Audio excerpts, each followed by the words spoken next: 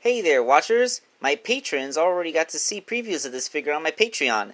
If you want to see those previews too, all you gotta do is donate at least $1 to my Patreon. The link is in the description below.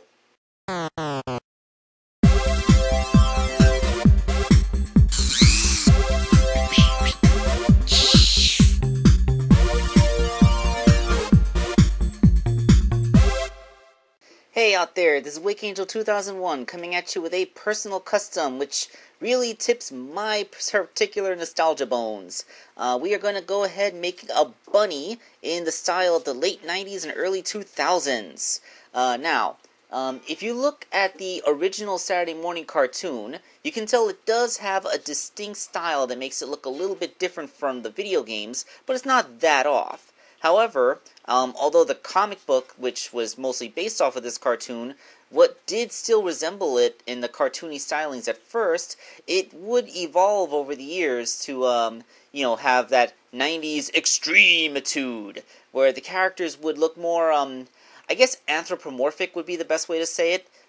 They started looking less and less like the cartoony or video game Sonic designs, and just started looking more like anthropomorphized animal people, like say SWAT cats or some other 90s cartoons that featured anthropomorphic characters, like maybe Road Rovers. You know what I'm talking about.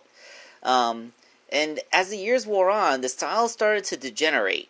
At first, it just made the characters look a little bit weird and elongated with heads that were too small. Then it started to, they really started to look off-model. It got to the point where, hey, you guys do know that that's, supposed to be Sonic's head, right?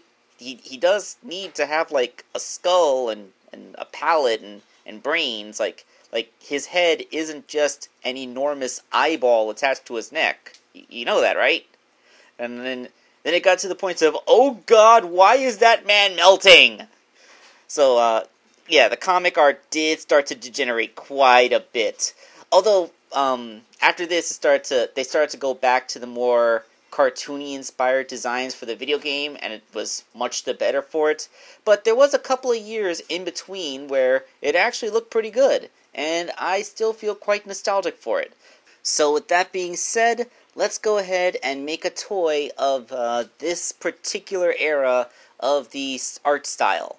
Now, this all began a couple years ago when the Equestria Girl Minis figures were just being released. And as soon as I laid eyes on that Fluttershy, I thought, you know what? That looks a lot like the more anthropomorphic style that the Sonic characters were made in the early 2000s and late 90s. I wonder if I can do something with that. Certain inspirations led me to actually go ahead and create one this month. Now, the body is, of course, from this Fluttershy, but the head comes from Applejack. Because, Applejack's hat is just the perfect design to be Bunny's cowgirl hat. That's basically the only reason. So I just had to sculpt on the bunny muzzle. There's a little bit of cheek tufts and the big bunny nose there. Although, I would have to sculpt the ears on top of the hat. The downside is that the hat's no longer removable, but, I think we can all live with that. Then I had to make the legs. This Fluttershy had a whole bunch of lacy stuff on her calves, which I sanded away, and then I sculpted up the much bigger feet that Bunny has.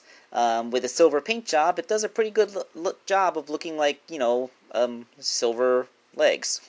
The body had quite a bit of sculpting added to it, too. I mean, of course, I had to improve the bust line, because Bunny is not some 14-year-old girl. But yeah, the jacket, the sleeves, all of her cybernetic accoutrements for her left arm. The left hand is completely sculpted, and the right hand comes from a wave figure with a glove cuff from a Tails. And all of that's put together and painted, creating a pretty good-looking bunny body, at least in my opinion. So, with all the parts put together, all that's left to do is to attach everything and take a look at the completed Bunny Rabbot figure. With all that being said and done, here is Bunny Rabbot. It's a really nice 4-inch tall bunny figure. I just kind of wish that they had some knee or thigh swivels so that it could sit a little bit more naturally, but, it's actually not bad for a figure this size. And, gotta admit, I just freaking love it. An extra bonus is that she's pretty much the perfect size next to the 5-inch Jazzwares Sonic. I see great possibilities for this, and I really think I might be repeating this in the near future. But I got other stuff to work on. So this is Wake Angel 2001, signing off for now.